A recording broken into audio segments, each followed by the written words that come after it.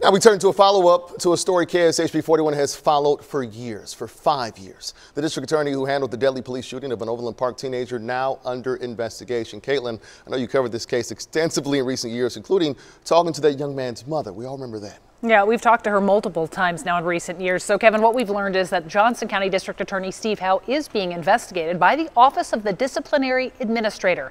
That's a watchdog agency whose primary role is to investigate allegations of lawyer misconduct.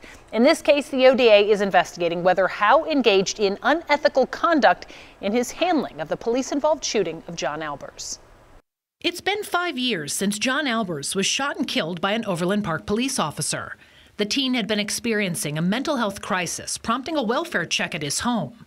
But before police could announce themselves to Albers, he began backing his parents' minivan out of the garage. That's when Officer Clayton Jennison unloaded 13 shots into the vehicle, striking and killing the 17-year-old. He felt like he was going to get run over, that the vehicle was going to strike him. And we believe that based on the evidence that we have available, that was a reasonable belief. That was District Attorney Steve Howe's statement in 2018 when he announced he was declining to file criminal charges against Officer Jennison.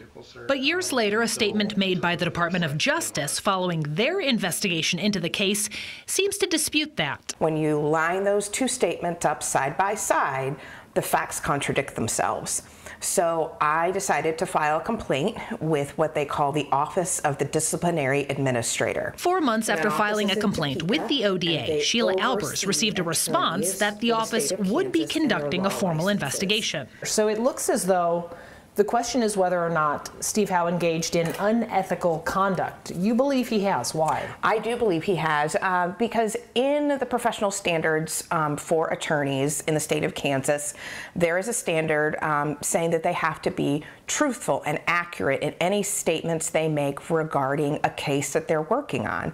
And I feel that Steve Howe misled the public. Specifically, John's mother points to these two documents. One, the press release issued by Howe's office in 2018 that says the officer, quote, was standing directly behind the minivan, which, quote, accelerated toward the officer when he fired the first 2 shots. Meanwhile, this statement, released this fall by the Department of Justice, states John Albers, quote, began to slowly back the minivan out of the garage, adding that the officer, quote, stepped out of the minivan's path when he opened fire. I mean, those are very different stories. But are those differences enough to be deemed unethical conduct? That's a question we posed to UMKC Law School professor Steve Lieben, a former judge who now teaches legal ethics. I don't know enough about the specific facts of this case.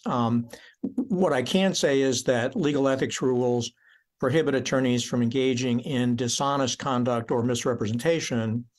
And that's true whether you're in your private business dealings or in your public role as an attorney. We also reached out to Steve McAllister, the former U.S. attorney who referred the Albers case to the Department of Justice.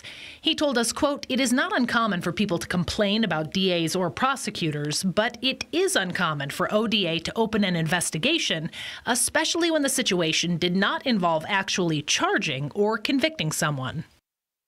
As for any possible disciplinary action, should the ODA determine an attorney's behavior is unethical, that would actually be up to the Kansas Supreme Court. They have the final say here.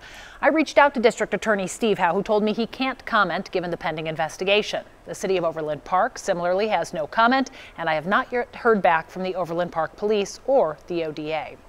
We do want to remind you, this is just one of many stories the I-Team continues to follow. If there's a story you want us, the I-Team, to look into for you, please send us an email to investigators@kshb.com.